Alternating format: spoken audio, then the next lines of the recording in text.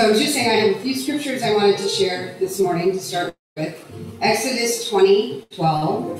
Honor your father and mother so that you may live long in the land of your Lord your God is giving to you. Leviticus 19:3. Each of you must respect your mother and father, and you must observe my Sabbath. I am the Lord your God. And Proverbs 31:28-31. Her children arise and call her blessed. Her husband also, and he praises her.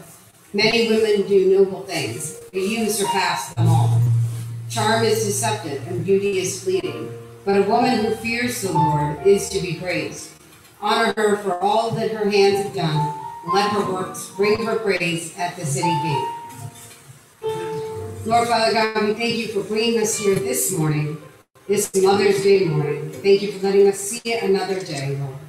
Lord, we ask that you just be with each and every one of us as we go through today's service, each hour, each minute, each passing day from now on. We ask that your hand be with us and touch us and guide us. Help us with each and everything that we have to do coming forward this week and moving forward. We thank you, Lord, for keeping us and bringing us here. Thank you for our health, Lord, and our finances, Lord, for all things come from you. So we just ask, Lord, you help us in this hour, be with this service, Lord. And we thank you again for bringing us here and for this Mother's Day. Amen. Amen.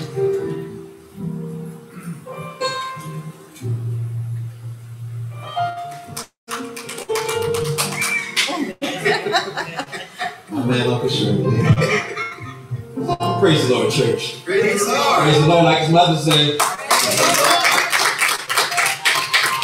The crowd, pastor, Friendship United Methodist Church. I am just so grateful to God for getting us to this point. It's so much that we can complain about, but yet we are here.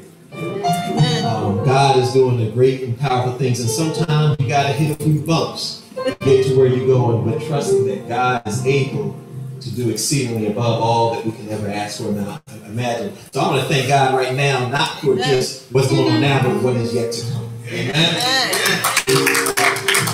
So I would like to say again, happy Mother's Day to all the mothers. I think it was appropriate that Sister Sarah found all the mothers' scriptures to make sure that just in case we forgot, we know that. Amen. And with that said, not only are we celebrating Mother's Day, but also to remind you that as we show up to church, and for those that are with us online, I was happy to see that the parking lot was kind of full. We have people in here who are ready and prepared to serve God. And again, there are people online who is just as equally ready. So we are looking to see what God has in store for us today. But not only that, considering that, again, we show up at 11 o'clock. If y'all didn't know, we have Sunday school. Amen? From 9 to 10 a.m. and we have a good time in there. And Sunday school isn't just primarily friendship folk. These are people from different congregations and walks of life, and we all come together to study God's Word and again learn as God is calling us to new heights. Because again, we don't want to be stagnant Christians. Amen? We want to continue to grow in the way that God has called us to grow. Second, we have Wednesday night Bible study. We are in the book of Revelation, where we have the opportunity to see what is yet to come. Some people grew up from the perspective that they didn't read Revelation because it was scary. I'll say you should only be scared if you don't know Jesus. Otherwise, it is indeed a book of hope. And what is to come, and giving us the opportunity to share the good news of Jesus Christ, because as you may know, no day is promised.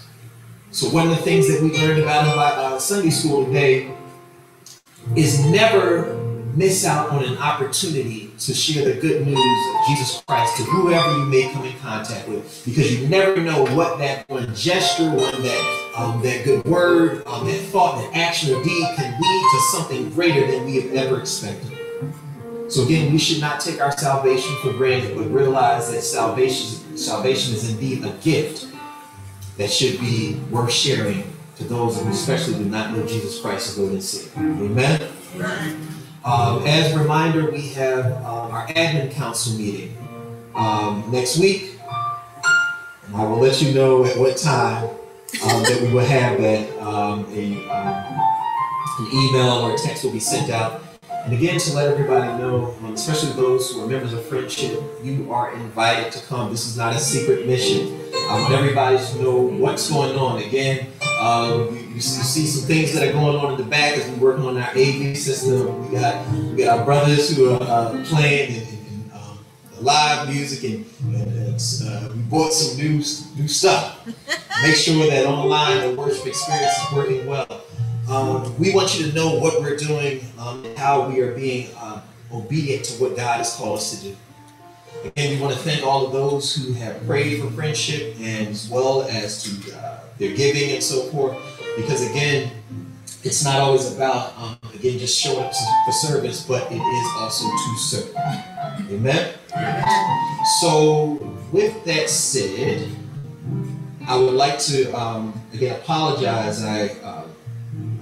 Last week I mentioned that we were going to have communion. As you can see from my dress, I do not have my communion robe on, but again, it's not that the robe makes communion, but just to let you know that we're going to push to next week, because I want to make sure that we give all the necessary time and devotion to our mothers on Mother's Day. Amen? And then lastly, we didn't make the opportunity to acknowledge all of our May birthdays. Amen? So if you're having a birthday in May, we want to make sure that we acknowledge you, because again, birthdays on promise. So anytime you get another one to celebrate, you need to thank God for that. So Friendship, with that said, we're going to lift up all those who are having birthdays in May. And if you are here with us in person, stand up. Say it loud. This is my birthday and I'm crying.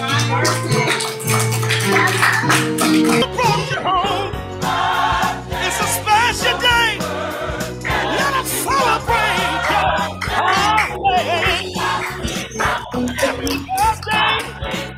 Happy birthday. I'm gonna celebrate with you. Birthday. Tell everybody. Come on, y'all. Come on and celebrate on your birthday. Come on, y'all. Hey.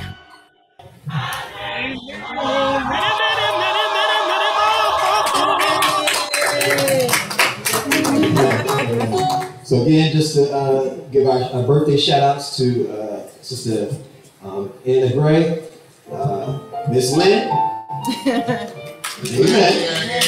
Sister Tabitha, Miss Darlene, who had a birthday yesterday, and Brother Luz, whose birthday is actually today. Amen.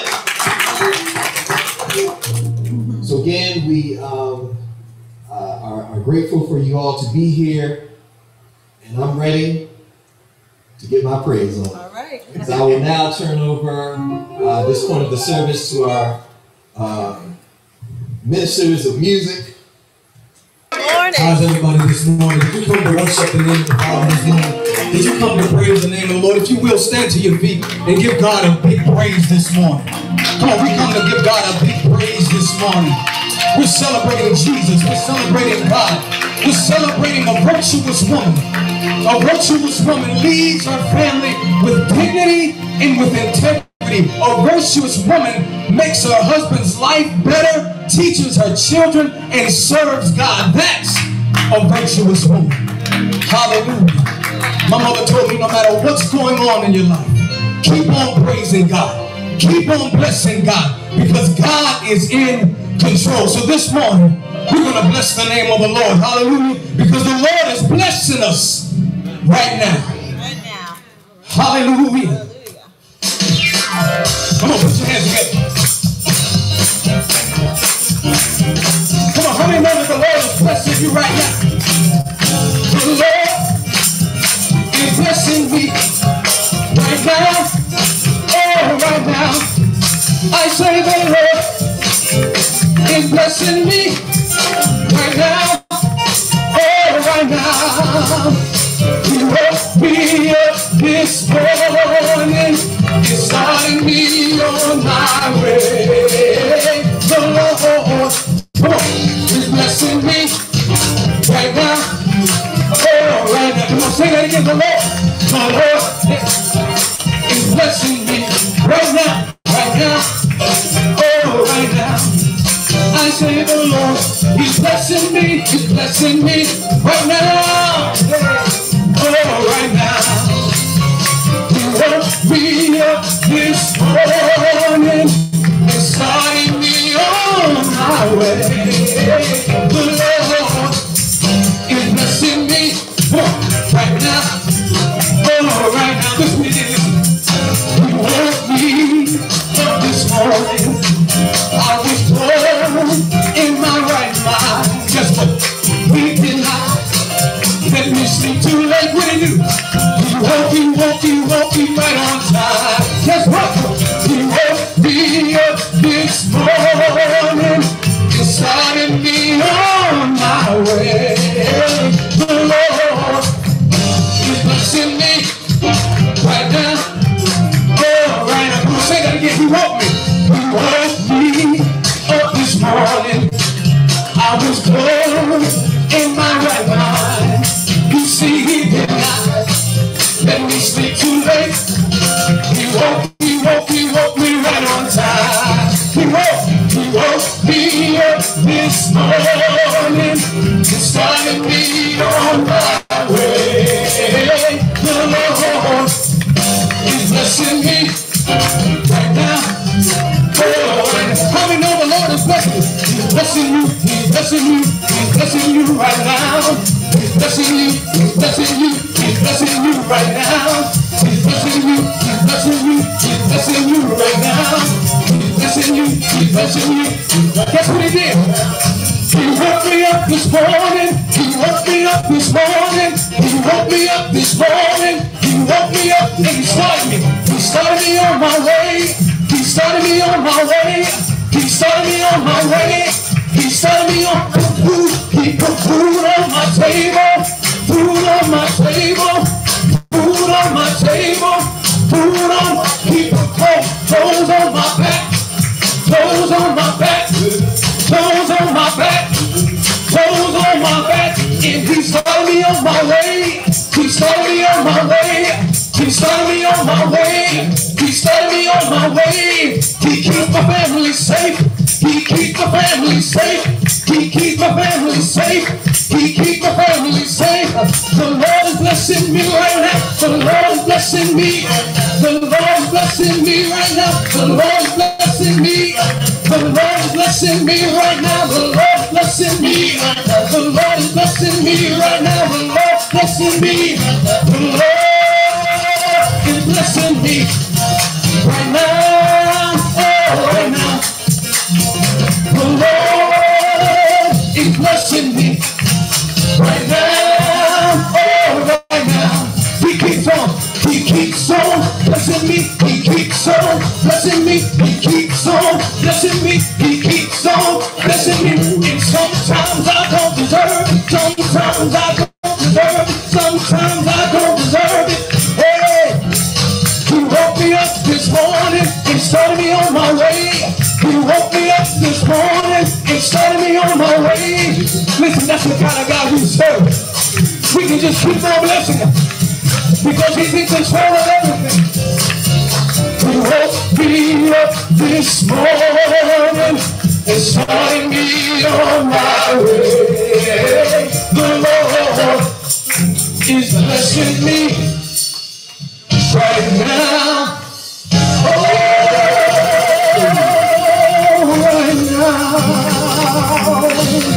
Come on, somebody get up. God, I think I'm praise this morning because He keeps on blessing me. He blesses me every day. He wakes me up. And when I get out to my car, I put my key in and I turn the ignition. And guess what? It starts right up. And when I'm riding down the road, it's not the solid yellow lines that's keeping me safe. It's my Jesus who keeps me safe. Hallelujah. How many are glad when they you open up that refrigerator, there's food in it. When you look in your cabinets, there's food in it. When you look at your children, they're being blessed each and every day. God is blessing them. Hallelujah. We give you honor and glory, Lord God. That's what we do. We glorify the name of the Father because He is so worthy to be praised. We're going to invite the Holy Spirit to commune with us this morning. We're going to invite the Holy Spirit in this morning. And you know what? We're going to allow the Holy Spirit to begin to fill this place. We are the church. God's going to fill it. Fill the temple this morning, Lord God. Holy Spirit.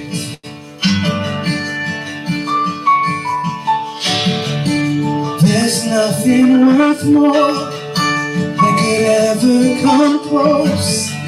Nothing can compare. You're our living hope. Your presence, Lord.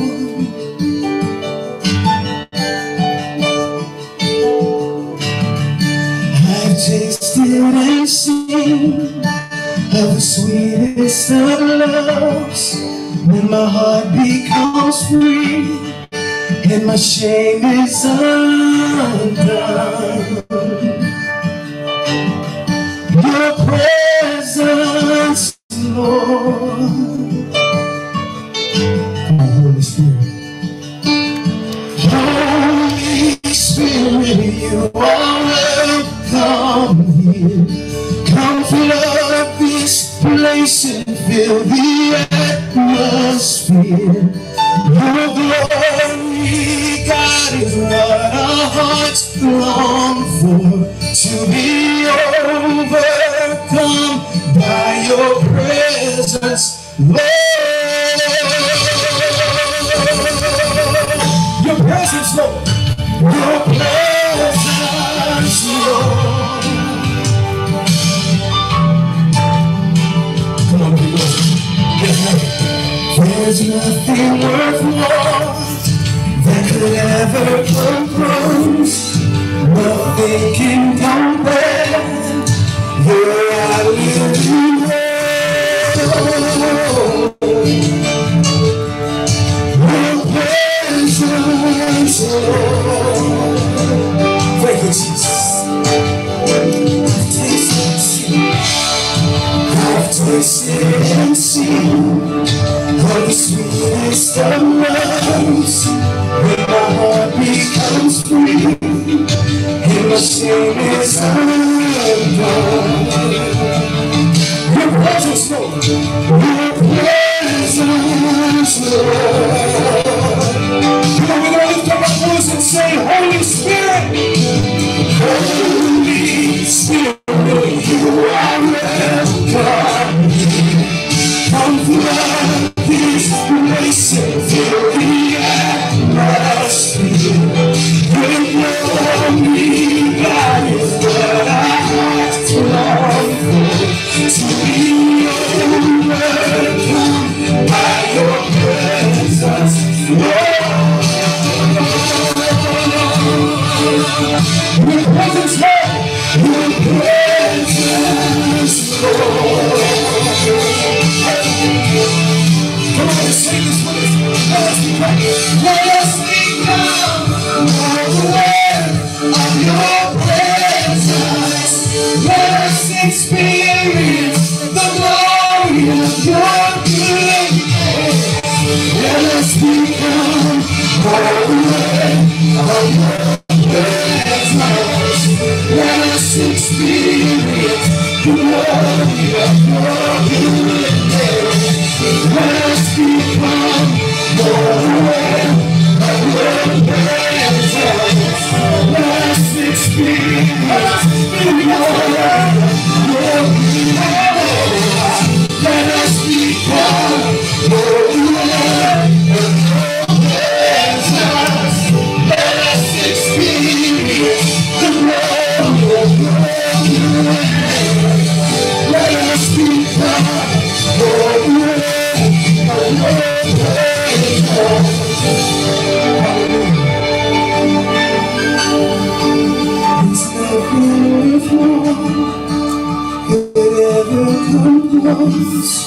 Nothing can compare. You're our living hope. Thank you for your presence, Jesus. Your presence. Your presence, Lord. Hallelujah. Thank you for your Holy Spirit, Lord God. Your presence, Lord. I've tasted.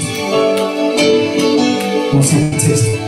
I've tasted and seen of the sweetest of loves, when my heart becomes free and my shame is undone.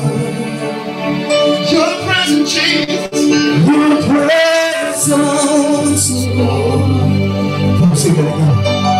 I've tasted and seen. I've tasted and seen of the sweetest of loves, when my heart becomes free and my shame is undone. Your presence, Lord. Your presence, Jesus. Thank you for your Holy Spirit. Holy Spirit, you are welcome here. Come flood this place and fill the atmosphere. Your glory, Lord, is what I was long for. To be overflown by your presence, Lord. Come on, let's lift our hands in this place. Hallelujah. Let's lift our hands into this.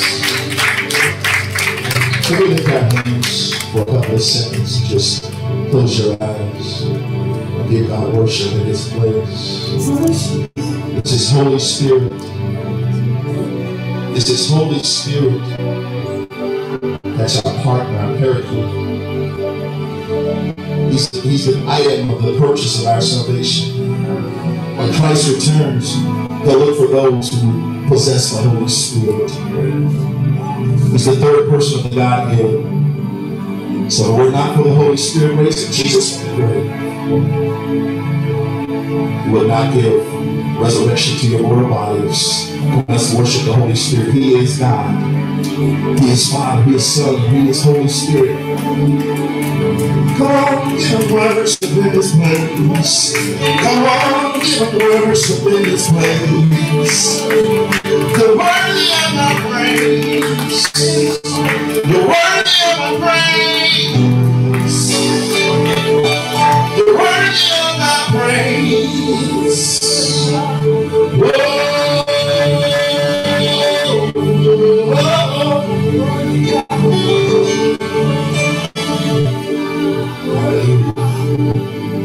Hallelujah. He deserves your praise. He deserves your worship. Come on, keep worshiping right there. Give God glory in this place. Hallelujah. Sometimes it's just in a quiet place. So Isaiah, or Elijah, not in the noise, not in the earthquake, but sometimes I'm in a quiet place. Come on, give him worship. Give him worship in this place. He's worthy of your praise. I hear the Lord saying, I heard you when you asked. I heard you when you needed. And now I'm here today to bless you. I'm here to answer your prayers. Come on, give him worship in this place. Hallelujah. The old song I love to sing. We have an assurance. We don't have to worry. We don't have to doubt. Because our assurance is blessed. Happy are we. Blessed assurance. Jesus is mine. Oh, what a foretaste. Glory deep. There's salvation.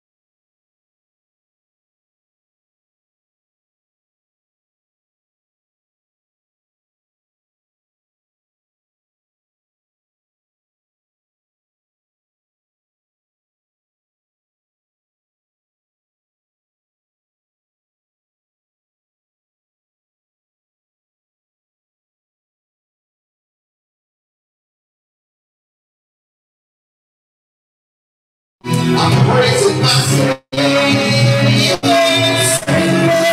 all the day long. This is my story. This is my song, my song. Praising my Savior, my Savior.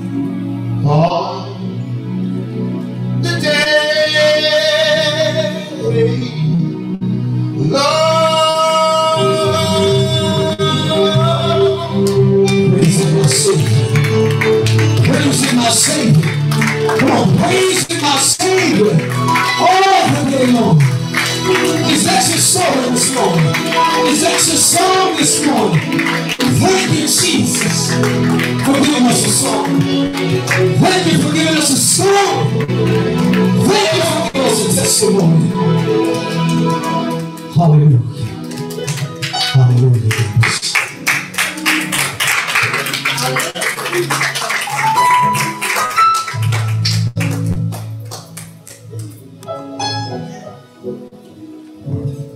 Amen, church.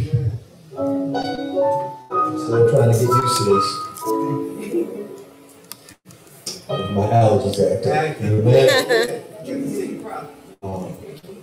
I'm already supposed to put this out there in the atmosphere right now. Y'all need to come up with a name because I'm tired of saying the music ministry. I need to refer to y'all as a name or something that I can turn it over to. Thanks be to God for moving in this place. This is my story. This is a song. That's another word. That's a testimony. Amen. Amen. And just from that song, it already gave me confirmation of what God has called me even to preach this day. Amen. Amen. So what I would like to say now is the worship doesn't end. We may have sang a few songs, but now is the time for testimony. And there's none other better to give a testimony on Mother's Day. Because your mama might need to hear it. Amen.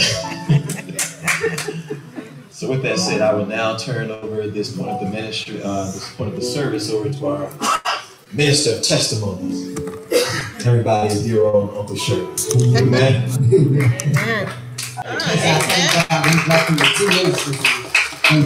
Amen.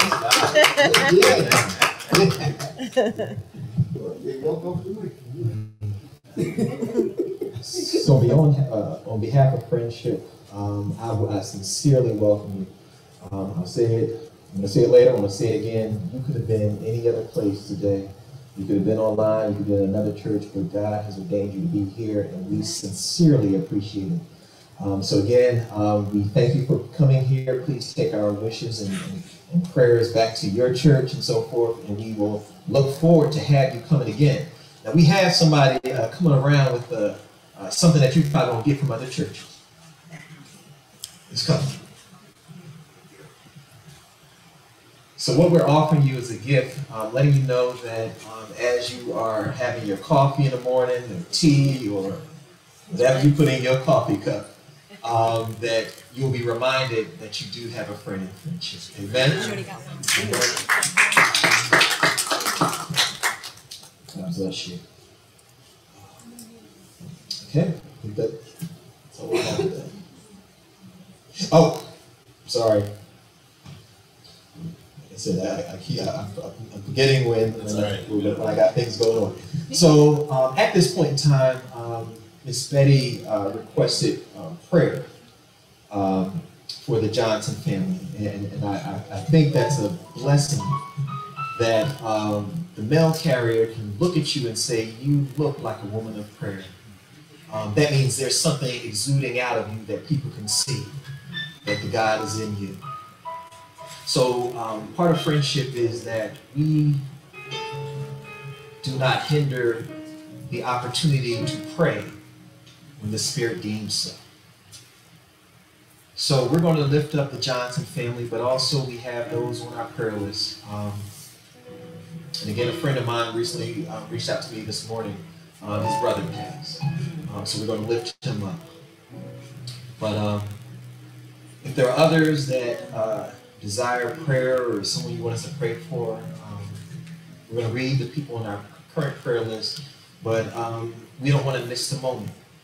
So if there are people that you want to pray for, those of us that are online, you can put it in the chat.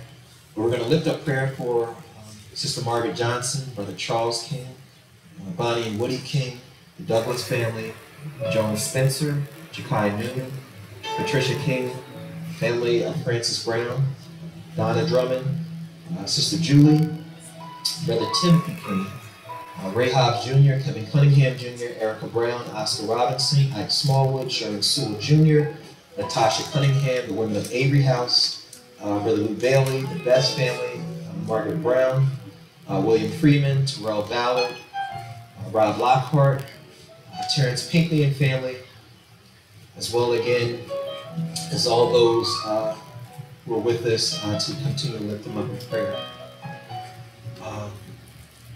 So as we prepare our hearts for prayer, I want us to think about those who you know in your heart that may not have a relationship with Jesus Christ, those that may be going through something, that may be struggling. And I want to make this clear that everybody on our prayer list doesn't live in friendship. Whosoever desires prayer, we will lift them up in prayer. And the reason why that we put their name on the prayer list is that we want to be specific when we pray. That way we give God all the glory, honor, and praise. So when the prayer requests are answered, it's not a generic, well, thank you, God, but thank you, God, for doing X, Y, and Z. So let us pray. Most gracious God, you are indeed so awesome. We thank you for what we have experienced thus far. Lord, we thank you for letting the enemy not get any victory over here right now. We thank you, Lord, that you have deemed so that all of those who are gathered here with us in person, as well as those in the virtual realm, are united together as one body in Christ, who have all come together to worship you. Not out of obligation, but simply because you're God and God alone, and you deserve it. But we lift up all those who are on our prayer list that may be going through bereavement. But we lift up those who may be going through a period of frustration and seeking answers to questions. Those who may be going through something on their jobs. Lord, we don't know all the things that are going on, but you do. But we come to you in prayer because we know that you can do something about it. So Lord, just as we have already witnessed today, even in this service, let your Holy Spirit move and let your light so shine in us that, Lord, we can proclaim the good news of Jesus Christ wherever we may go. We thank you, Lord, for those of us who know you, who have placed a light in our pathway, Lord, that as people come into our presence, Lord, they'll say that there's something different about you, and I see that you know that, Lord, I need prayer. Lord, there's somebody here who showed up unexpectedly. They didn't plan on coming to friendship, Lord, but there was a song, there was a testimony, and there is a word just for them. Speak, Lord, now so that they may hear and receive. Lord, let somebody who may not know Jesus Christ as Lord and Savior at one point in time, at some point in time, say, Lord, I yield. What must I do to be saved? There's somebody here who does not have a relationship with you the way that they should. They know who you are, but Lord, there is no fellowship. Lord, they haven't prayed in a while. They haven't read their word in a while. Lord, speak to them and put your arms around them and let them know that you indeed are present and are here. Lord, we pray that you would bless this little church on the side of the road called Friendship, where you got to make a quick right, a quick left. We ask, Lord, that you would bless all the satellite sites that you have that have joined with us in a number of different states and locations, Lord, that are just as involved in the activity and the ministry of this church. Please, Lord, help us all to reach our full potential, what you have called us to do. We pray, Lord, that where we have fallen short, where we have not paid attention to what you've called us to do, Lord, that you would focus us and center us in the direction that you've called us to go. Lord, we are just so grateful for what we have experienced and what is yet to come. Again, Lord, we ask that you lift up all those who have concerns on their hearts, loved ones. Most importantly, Lord, on this particular day, Lord, we want to give glory, honor, and thanks to all of our mothers for the dedication, for the love, for the sacrifice. Let them feel your presence.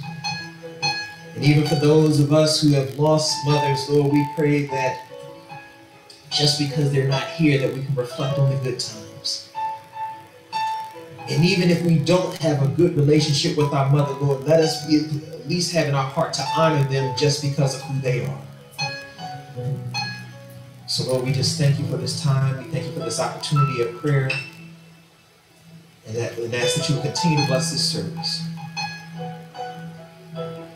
In the blessed name of Jesus the Christ, our Lord and Savior, let the people of God say, amen. Amen. Amen. Praise the Lord, Friendship. Our tithes and offerings are given in obedience to God and because we are his faithful servants. Malachi 3:10 states that we are to bring the full tithes into God's storehouse. And 2 Corinthians 9:7 states that God loves a cheerful giver. We provide 3 ways for everyone to give their tithes and offering. You can give online at friendshipmc.org and click on online giving, or give by phone by texting the word give to 301-478-8829, or by mail.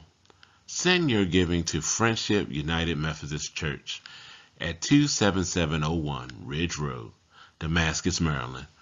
We pray that our gifts be acceptable in his sight.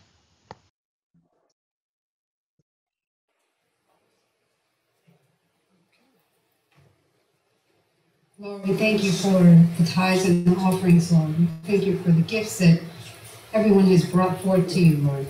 Lord, we ask you just to use them how you see fit, Lord, in whatever manner you need these tithes and offerings and givings to be used, Lord. We thank you, Lord, for those who were able to give and those who wanted to give in their hearts, Lord, but just couldn't this week, Lord. We ask, Lord, that you continue to make a way out of no way, Lord. Increase those finances, Lord, so they may give as you would call them to do, Lord. We thank you, Lord, for the opportunity and the ability to give. And we just pray, Lord, you continue to use these in your way. In Jesus' name, amen. Amen.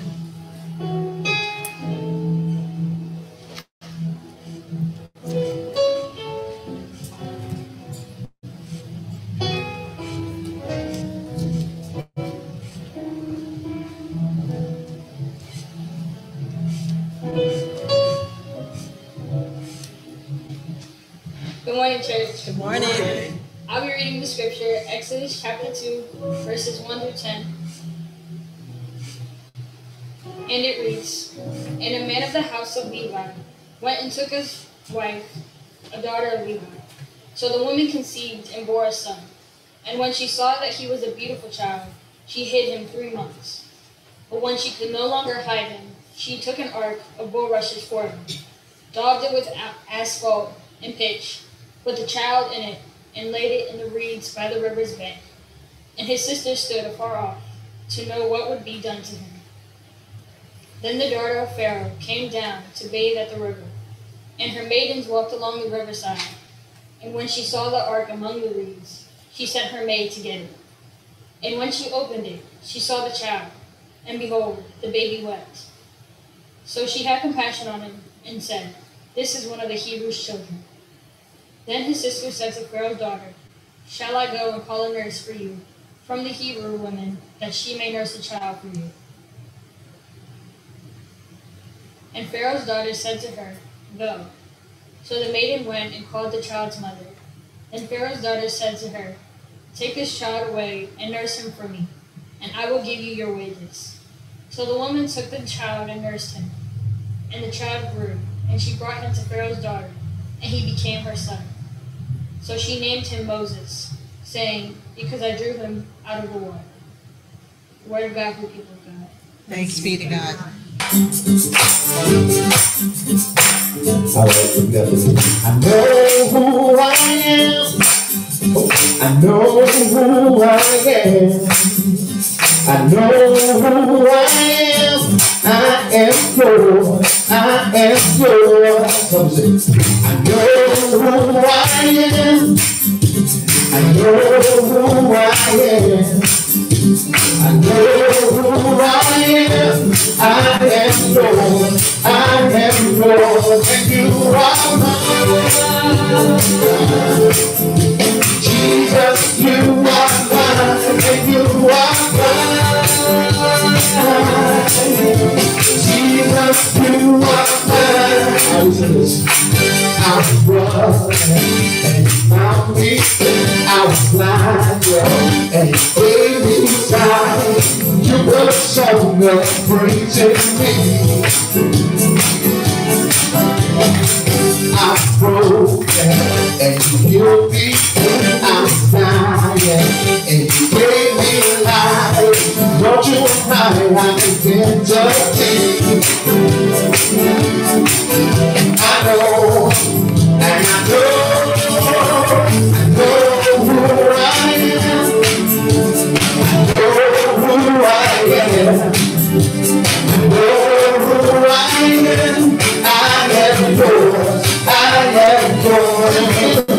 I know who I am. I know who I am. I know who I am. I am yours. I am yours. And you are mine. Jesus, you are mine. And you are mine. Jesus, you are mine. I want to say first, I was running, and you found me. I was blind, and you gave me life. You were so good, praising me. Oh, I'm broken, and you healed me. I'm dying, and you gave me life. Don't you mind, I identity. And I know who I am. I know who I am. I know who I am. I am yours. I am yours. I know who I am. I know who I am. I know who I am. I am yours. I am yours. You are mine. Jesus, you are mine. You are mine.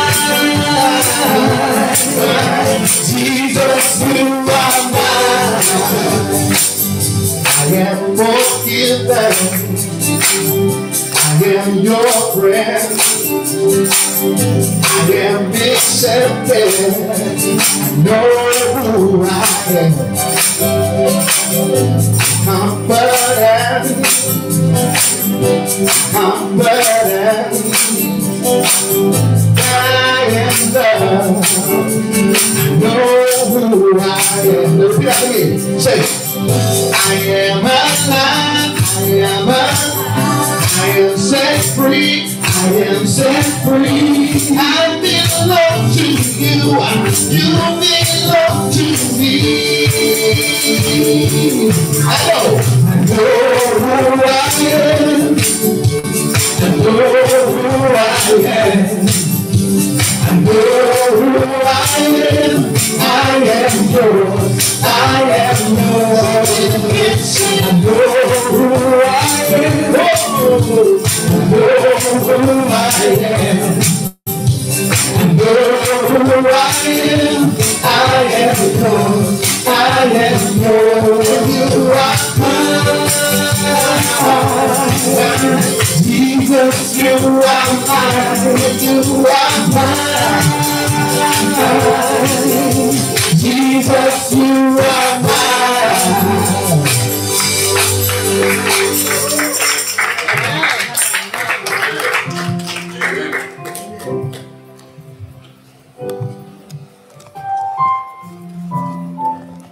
Amen. Know that you are mine. That's good news right there.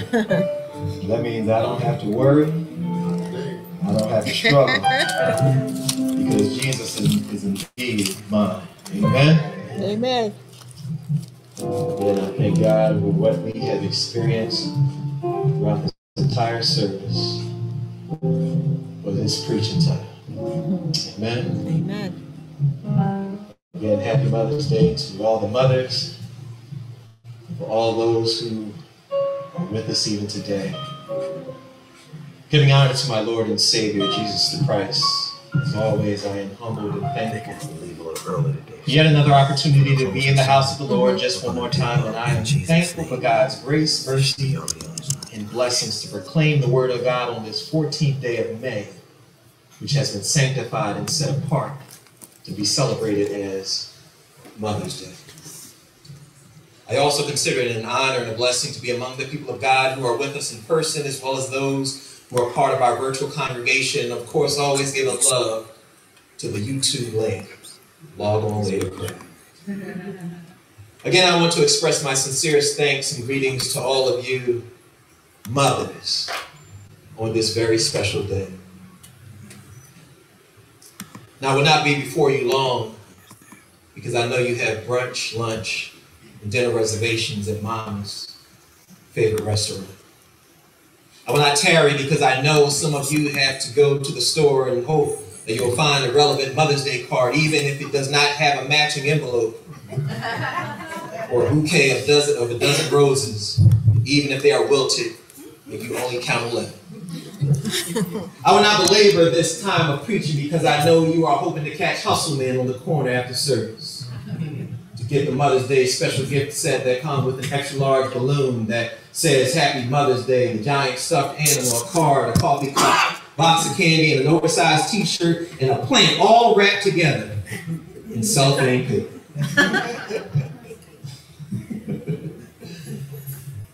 Nor will I give you a 6-point message on what it means to be a mother by beginning with the letter M and explaining how mothers are magnificent, and then finishing with the letter R because all mothers are right. No, today I have what I believe is a simple message of thanksgiving to all the mothers for their love and sacrifice. And as we celebrate and lift up our mothers, it will not be at the expense of denigrating the role or the importance of the fathers. Amen. Can somebody say amen on that? Amen.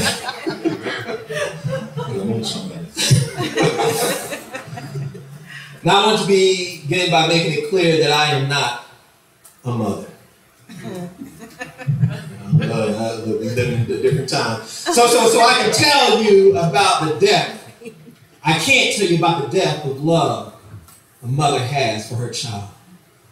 I can't tell you how a mother feels or thinks when it comes to caring and protecting her children.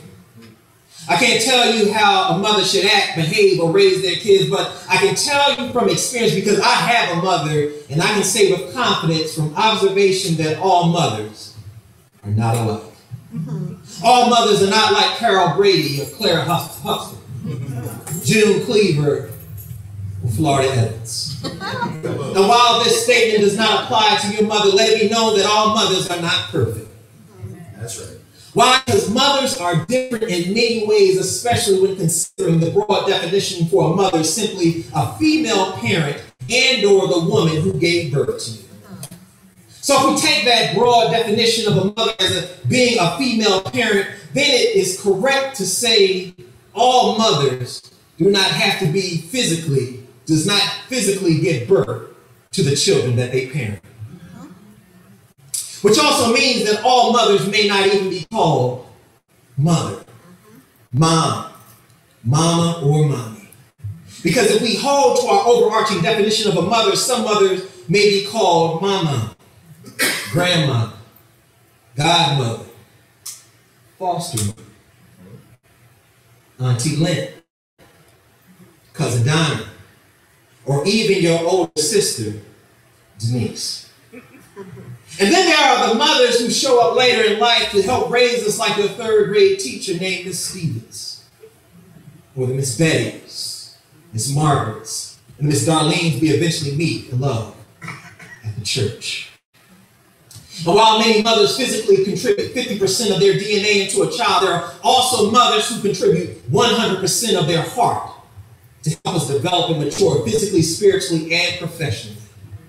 And so today, what I can say with confidence and humility is that somebody say all of our mothers deserve to be honored because God said so.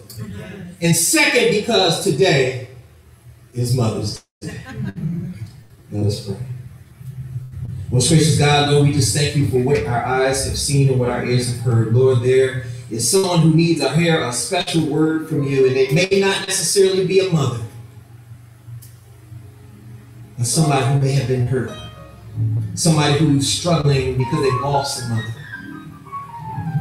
somebody who has been estranged from their mother, and they're looking for an opportunity to reconnect. So Lord, we pray in the name of Jesus that your Holy Spirit will move in the way that the Holy Spirit should move. Sit your servant down and you step forward. That the people not see me, but see you. That the people not hear me, but hear you. And let the words of my mouth and the meditation of my heart be acceptable in thy sight, O Lord, my strength and my Redeemer. Amen. And we thank Sister Nava for reading our scripture coming from the book of Exodus chapter 2 from the New King James Version. I'm going to read it again simply because I like reading the word. Amen. Amen. The word of God says, and a man of the house of Levi went and took as wife a daughter of Levi. So the woman conceived and bore a son. And when she saw that he was a beautiful child, she hid him 3 months. But when she could no longer hide him, she took an ark of bulrushes for him, daubed it with asphalt and pitch, put the child in it, laid it in the reeds by the river's bank, and his sister stood afar off to know what would be done to him.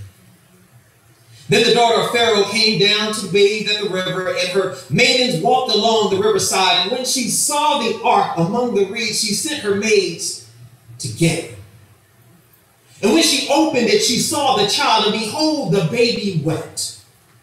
So she had compassion on him and said, this is one of the Hebrews' children. Then his sister said to Pharaoh's daughter, shall I go and call a nurse for you from the Hebrew women, that she may nurse the child for you? And Pharaoh's daughter said to her, go. So the maiden went and called the child's mother.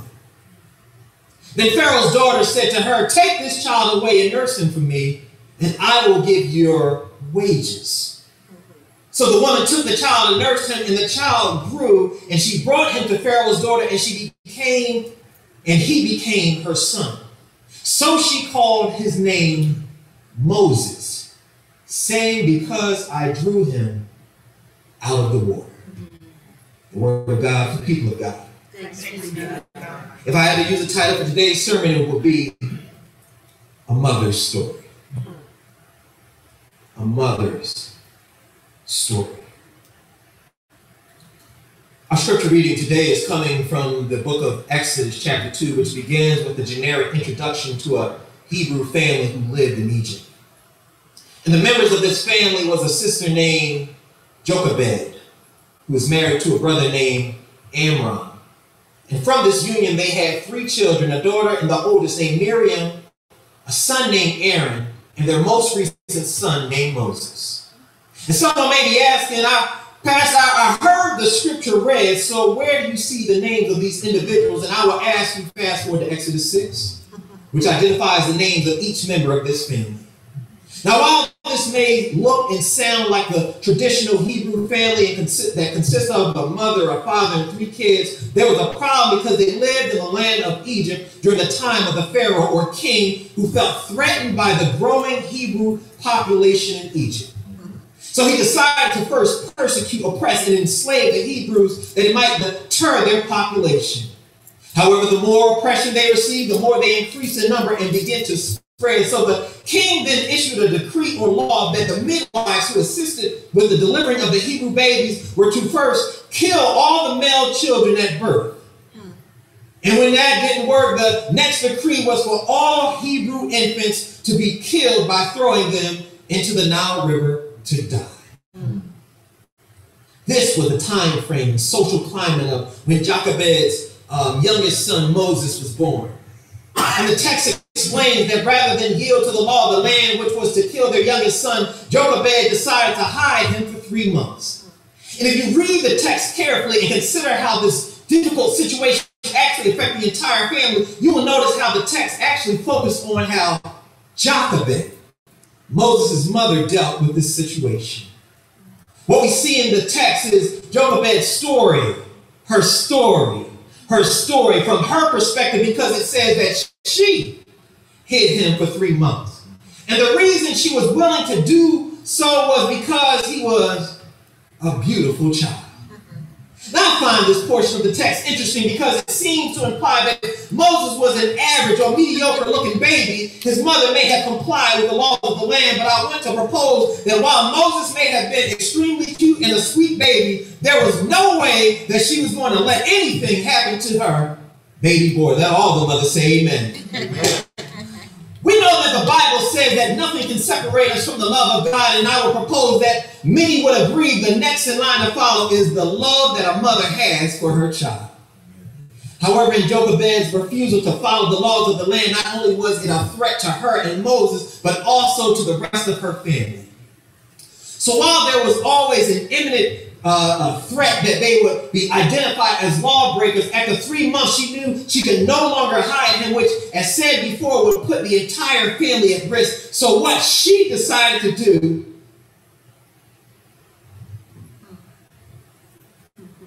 Amen.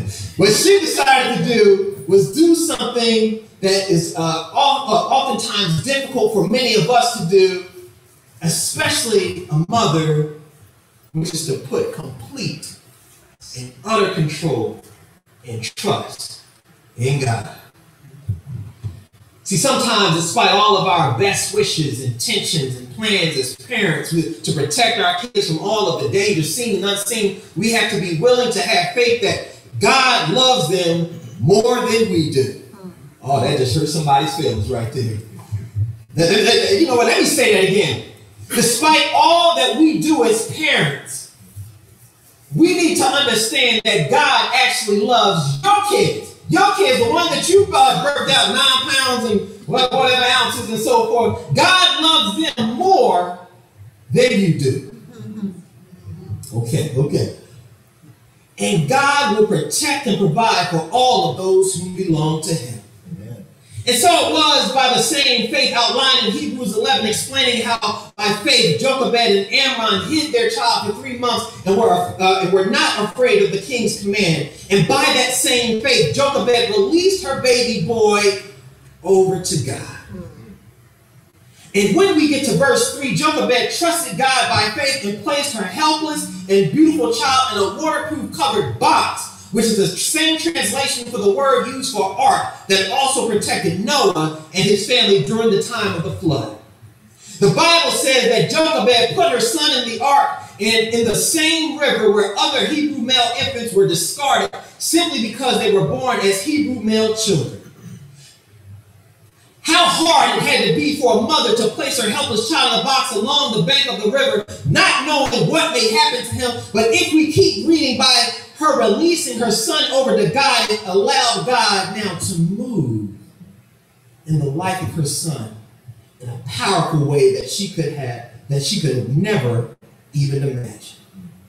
Somebody today needs to know that God will not move until you are ready to release to him what actually belongs to him. And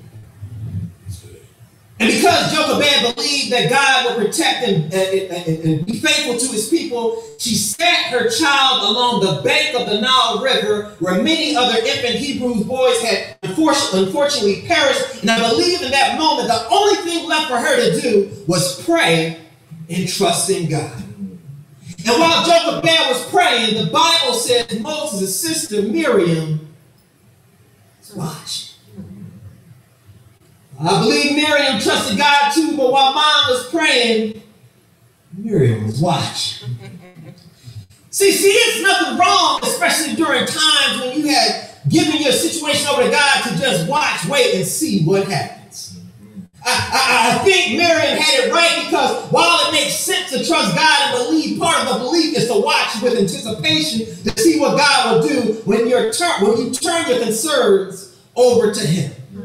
I like that the Bible says that once her brother was placed along the bank of the Nile, she stood at a distance. Coming from Philly, well, you know what that means? That's being in the cut. she was in the cut. And what it was saying is she was looking to see what was going to happen.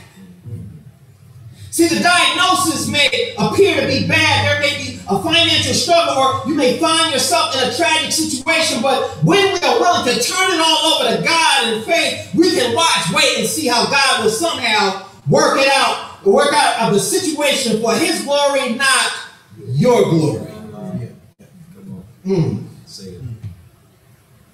If I'm in the right church, there will be a time when you are dealing with a problem, a predicament, a crisis, or a conundrum that we can't get ourselves out of. And the only recourse that we have is to pray and trust, and sometimes wait patiently with the expectation to see what God is going to do.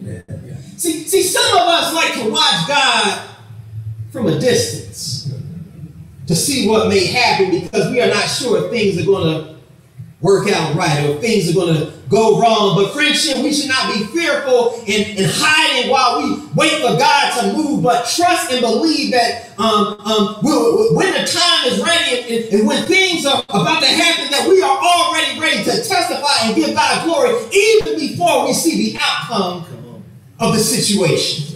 See, what we need to understand is that we're singing the songs about the God that we love, and Brother Nate and Brother Victor are getting us excited about this God, but sometimes we don't even know the God that we're singing about. See, let me help somebody understand that the God that we're talking about, our God is omniscient. If you don't know what that means, it means he is all-knowing. He's also omnipotent, which means he is all-powerful, and he's also omnipresent, meaning he is everywhere at the same time. So God is right here with us in the same way that he was with all those with us in the virtual realm and so forth. That's good news right there. That made me want to shout out. Brother Sherman, you might have to open the door so I can do a quick lap around the church, but we should be comforted in knowing there is nothing. Somebody say nothing. Nothing that can or ever will happen outside of the will of God. And what this concept illustrates is a theological word called providence. Somebody say providence. Providence. The Holman Illustrated Bible Dictionary defines providence as God's benevolent and wise superintendence of his creation. Now, considering there is nothing that can be hidden from God, whose power is surpassing great as he wisely oversees and sovereignly controls all creation. In so doing, he attends not only to apparently momentous events and people, but also to those that seem both mundane and trivial. Meaning, God can and will navigate, set up, structure, strategize, facilitate, and maneuver circumstances, great and small, to happen in such a way that his will always come to pass. Oh, there's somebody was shout right there. When the divine providence of God works in collaboration with a faith-filled, godly mother, the child will be blessed. Amen.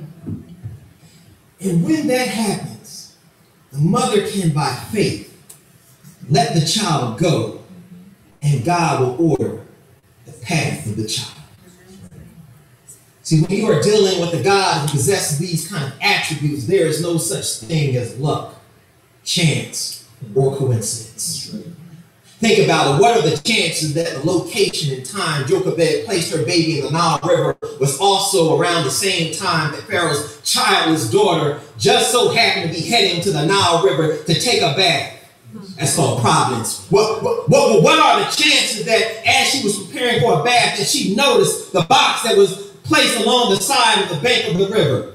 That's providence. What are the chances that when she opened the box and Moses started crying that she would feel sorry for him, knowing that he was clearly a Hebrew baby who was sanctioned by her father to die?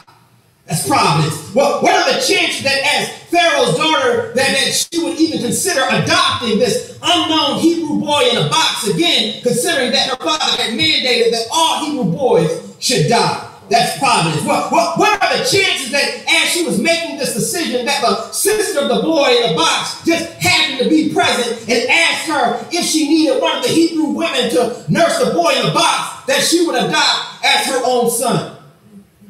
Providence. Oh, yeah. Come on. Work with me. What are the chances that the sister of the boy who happened to be present when the daughter of Pharaoh who found the baby in the box knew a Hebrew woman who could nurse a child that she wanted to adopt?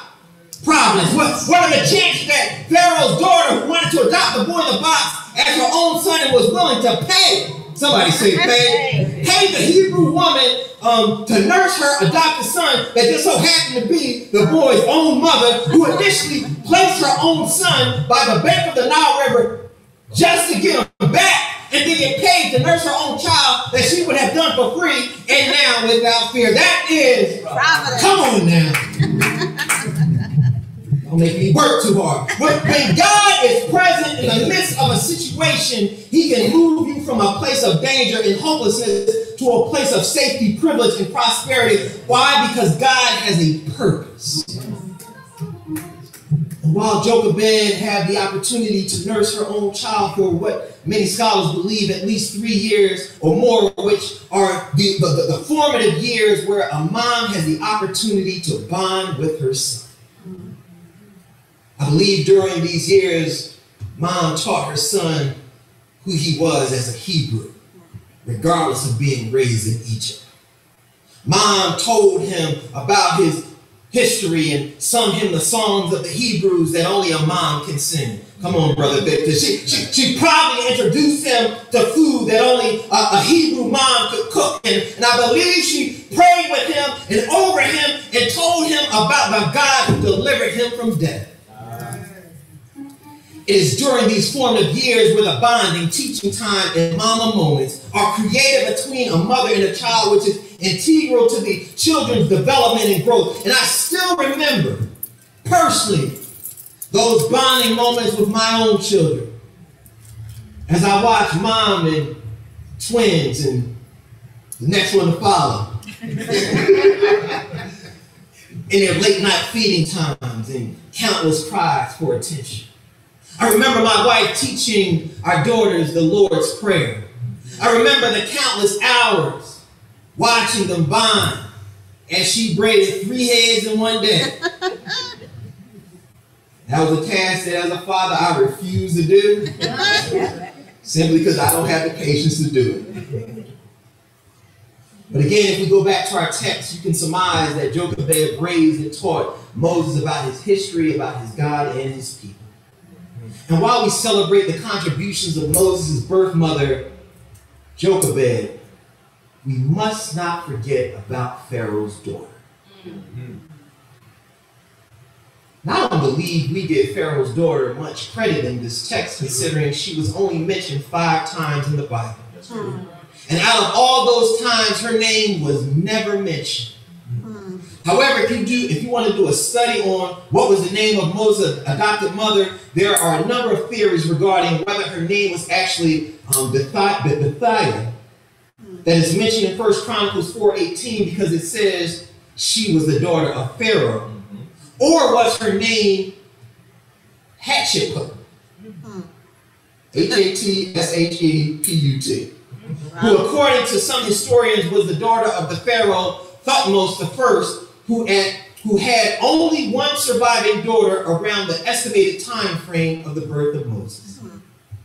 But regardless of whether her name was Hatshepsut or Bethiah, she was integral in helping Moses become who he was destined to be, and she not only made sure he was well educated, but he was raised to be a leader, which would help him later in life to lead the Hebrews out of Egypt and en route to the Promised Land. And the Bible clearly says in verse 10 that Moses became her son, which also meant she became his mother. She made sure he received all the best that Egypt had to offer, including education, prestige, and power, as many historical scholars like Josephus believe Moses was being groomed to be the next king of Egypt. And again, if we read the text carefully, it was his adopted mother. I'm just going to go with the one with the name that sounds a little bit easier. Bethiah, not Jochebed, who gave him the name Moses, which literally means drawn out of the water, which is where she found him. It's interesting that this Egyptian woman, who was not a blood relative, but from a different culture background, decided to love him as her own, and as she also received the honor to actually name him Moses, which remained with him throughout the Bible, where even God acknowledged him and referred to him by that name. And throughout the Bible, it is often observed that the importance of a name oftentimes not only identifies your character, but also provided insight towards your destiny. The name Moses was given to him for someone who would be considered the most unlikely mother to adopt him as her son, because Moses was a Hebrew who was sentenced to die because he was considered an enemy and threat to her father, the Pharaoh. But God stepped in and placed it in her heart that not only would she save him from certain death, but she, like many other mothers, put her welfare above her child. And she raised him as her own son, despite the objection she probably received from her father and her people. Now, at some point in Moses' adult life, we read in Hebrews 11, verse 24, where it says, by faith, when he became of age, referring to Moses, he refused to be called the son of Pharaoh's daughter, choosing rather to suffer affliction with the people of God than to enjoying the passing pleasure of sin, esteeming the reproach of Christ's greater riches than the treasure in Egypt, for he looked to the reward. Now, at first glance, it would seem Moses was rejecting his adopted mother, but in reality, Moses was not necessarily rejecting her, but rather choosing the people of God and ultimately moving in his God-given calling as the emancipator of the Jewish nation over the entrapments of all the sin that Egypt had to offer. And I believe part of the reason Moses was able to choose his destiny wisely was because of the example of his mother, Bethiah. Because she refused to abide by the law of her father and her people and chose her destiny to become a mother of one of the greatest individuals to walk the earth. When we think about all the mothers in our lives, whether they are birthed, adopted, or undefined, who parented us throughout our who parent us throughout or during particular moments of our life, if we try to pay them back for their love and sacrifice, I believe the greatest gift we could ever do and give to our mothers is to fulfill our God-given destiny. But if we ask them if they could put a price or even a charge on motherhood, I'm sure they would say, for the 9 months I carried you, holding you inside of me, no charge. No charge. Oh, yeah, y'all get that. That's mine. For the nights I sat up with, doctored you and prayed for you, no charge. For the times and the tears and the cost of the years, there is no charge. For the advice and the knowledge and the cost of your college, I'm talking to y'all, no charge. They said it's mom out. Dad might charge. For the toys, school, and clothes, and for wiping your nose, there's no charge, because when you add it all up, the real cost of my love is no charge. Somebody say amen. Amen. Amen. I would hate for us to come to service and have a good time, sing, laugh, pray. Surely some of us almost cried. Amen. And I would hate, particularly on Mother's Day, that if you're here and you do not have a relationship with Jesus Christ, and you leave this place the same way you came, that would be a tragedy. And if I knew who you were, I would tell your mother.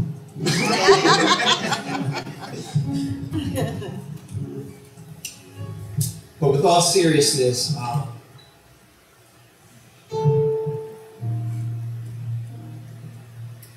it seems as if almost on a weekly basis I keep hearing about somebody who is going on to glory. Meaning, you can be here today and gone today.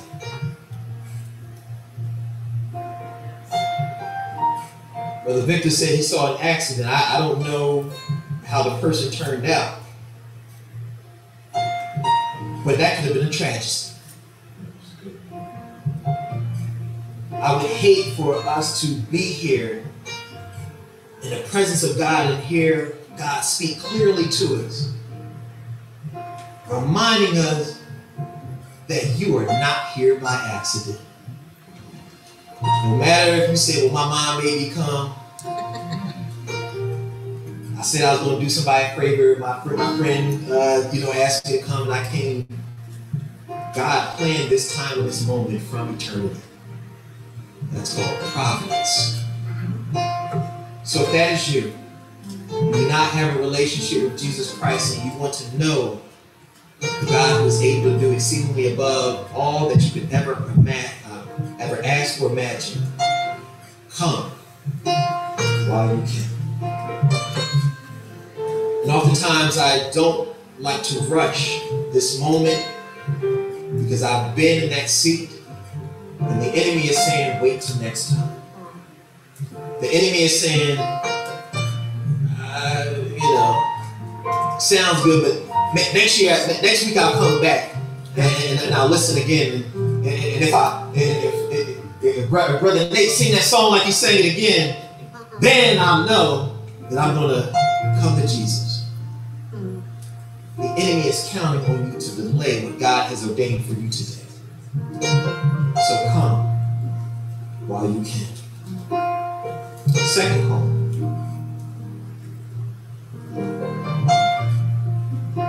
You made that quick right and quick left and everything was all right. You made it into this place called friendship.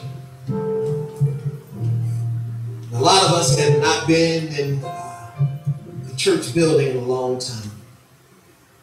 And as you sat here, God is saying, this is where I need you to be.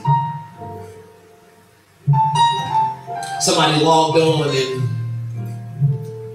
said, I like what I'm hearing, but I'm in Pennsylvania, I'm in Delaware, I'm somewhere else.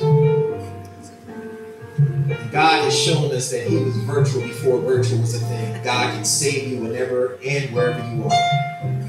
And we have already shown that church is not relegated by the walls of a building. We have active members who live hundreds of miles away as if they were here and they serve God in the same way. If God is calling you to come to be a part of friendship, I would love to be your pastor. Friendship would love to have you as their brothers and sisters in Christ. And what we intend to do is we're going to hold you accountable. Well, that's like a bad word in today's time. We're going to hold you accountable because we love you. We love you enough that we don't want to see you fall. See, there's a lot of Lone Ranger Christians that are going out trying to do it by themselves. And the devil is beating them down, saying, yeah, you don't need no church. Try to deal with me by yourself. If that is you, don't hinder what the Holy Spirit is saying in this moment. Come while you can. And I'll also say this and continue to say so. Joining friendship is not a lifelong commitment. I'm not going to hold you down and tell you to sign some papers and say, if you leave, I'm going to pull your credit up and come at you. You are here at friendship until God calls you to go somewhere else. And if that is the case, I will help you find another church where God will be able to use you. Because again, it is not about accumulating members, but again, it's accountability. If something is going wrong and things and so forth, I want to pray for you.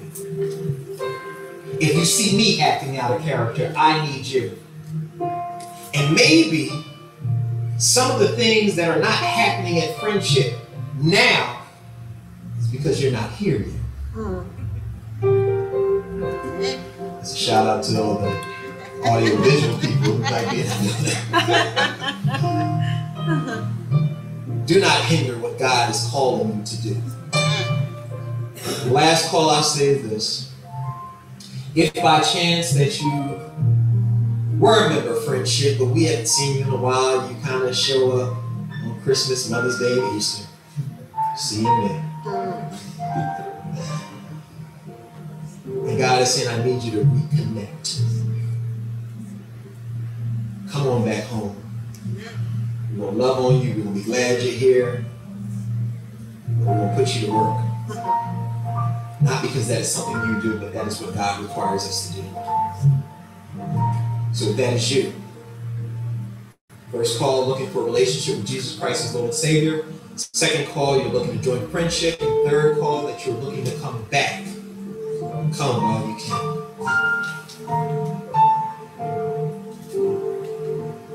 And again, that call is also for those of us who may be online.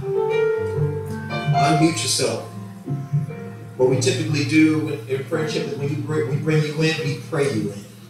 Because we want you to fulfill what God has called you to do in this space and in this place.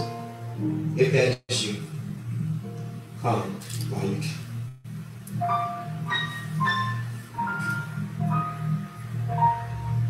Amen. Let us briefly pray. And paying attention to how I'm supposed to do this thing. Most gracious God, Lord, we are just so grateful for what we had experienced even now. Lord, we pray that the call has gone out, and Lord, that you would stir up the hearts of those who may still be trying to make a decision. Continue to speak and work on them, Lord, giving them the time, the opportunity to come to Christ, whatever call that has been offered to them. We thank you, Lord, for what we have experienced thus far, and Lord, we thank you for what you have in store for us to come.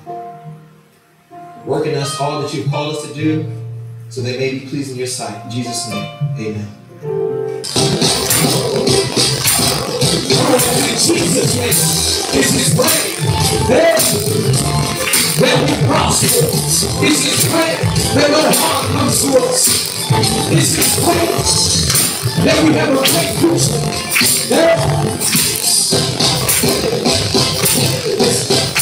God is coming for us. God is on our side. He has overcome.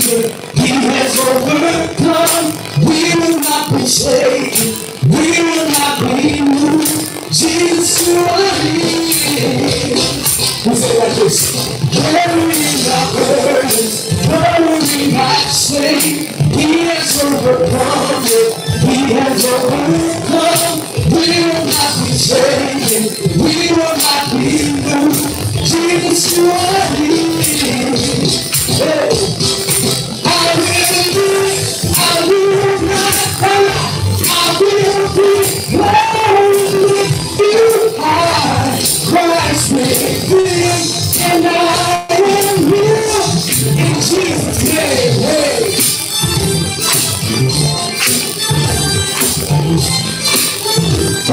stand right in the sun.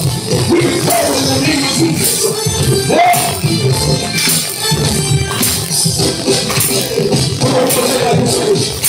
Everything I heard, everything I say, He has overcome it. He has overcome. We will not be shaken. We will not be moved. Jesus, you are leading.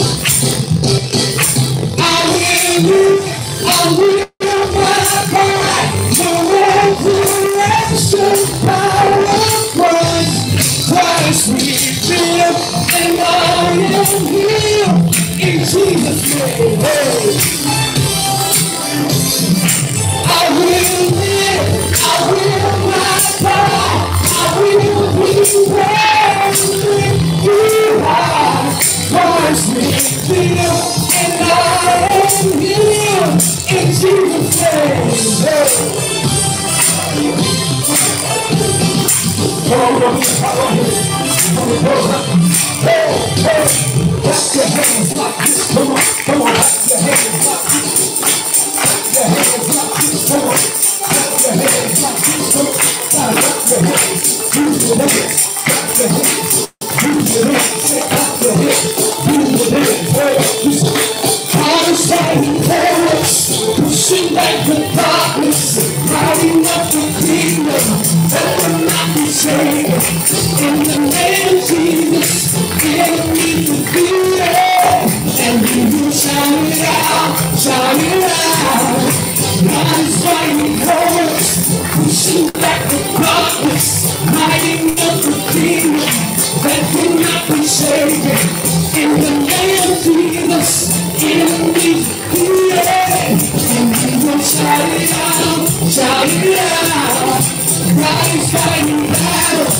God is fighting cancer. God is fighting enemies. God is fighting sickness. God is fighting for us. God is fighting for us. God is fighting for us. Pushing back the darkness. Hallelujah.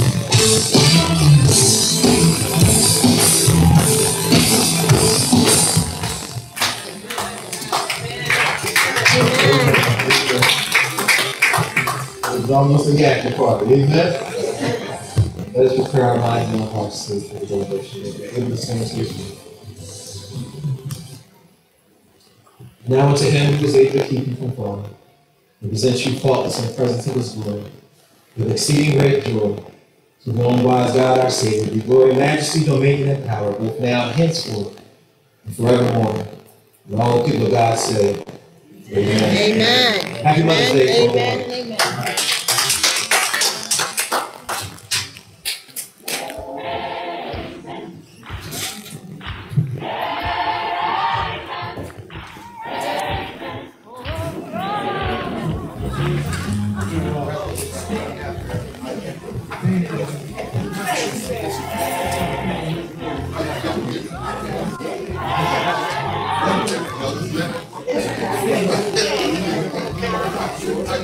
But it's